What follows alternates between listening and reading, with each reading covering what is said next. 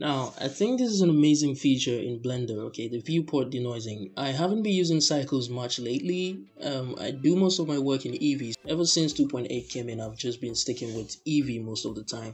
But I just found out about this cool feature, the viewport denoising. Basically what this does is all those noise you're going to have in your scene is going to try and then remove them out of your scene. But of course this is going to be at the cost of your image quality, okay? So if you have a lot of details in your scene, you're going to lose the image quality. So let's go ahead and then try this real quickly. So we're going to go over to the render tab over here. And we're going to go under the sampling tab.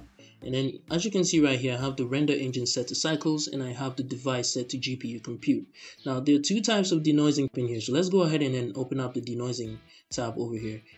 And you can see we have the render and the viewport tab over here. So obviously, as their name suggests, the viewport is going to denoise in your viewport and the render is going to denoise in the render. So let's go ahead and then enable. First of all, let's take a look at what this looks like without the denoiser. Alright, so you can see this is my scene. It's an interior scene and it's a lot of, noise in the scene, okay?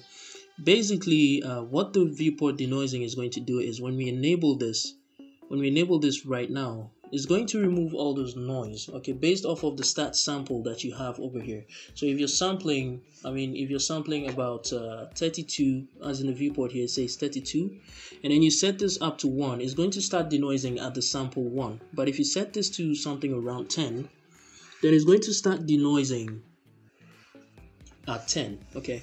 So right now you can see we still have some noise in the scene, but as soon as it reaches 10, it's going to start denoising the whole scene.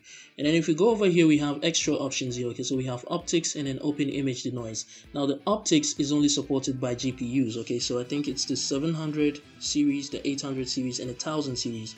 I have the 1000 series, I have a GTX 1050, okay?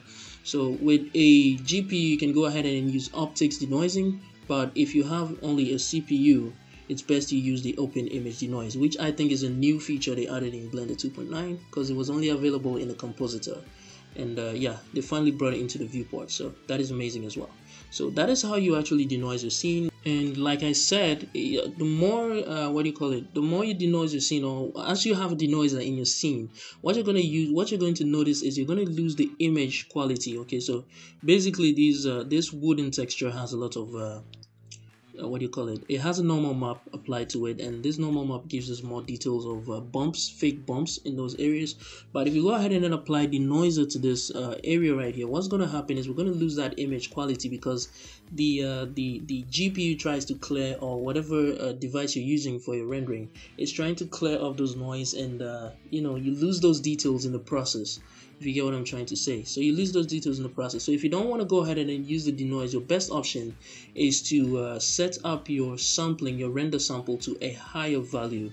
But of course this is a viewport, so you can go ahead and then use the denoise because it's just for checking out your scene, just to see how it looks when, in case you don't have much noise in your scene, just to see how it looks. So that's basically for the the viewport scene. But if you want to go ahead and then use it in your render scene as well, you can go ahead and then enable the render tab over here and then set up to the appropriate device that you need, or you can go ahead and disable this and use the compositor denoise instead.